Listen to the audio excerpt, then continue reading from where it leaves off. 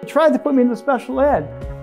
What my grandmother saw was someone who had gifts and talents, but no one knew how to pull it out of him.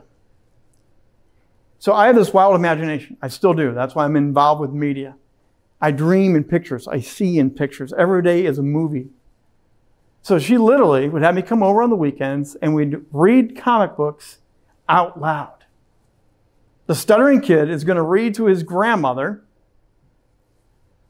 the voice of Batman from Saturday morning cartoons, and I would do Batman and read out loud. Superman, Robin, Scooby-Doo.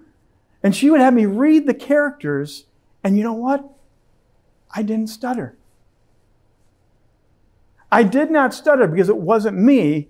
I was Batman. And that's cool.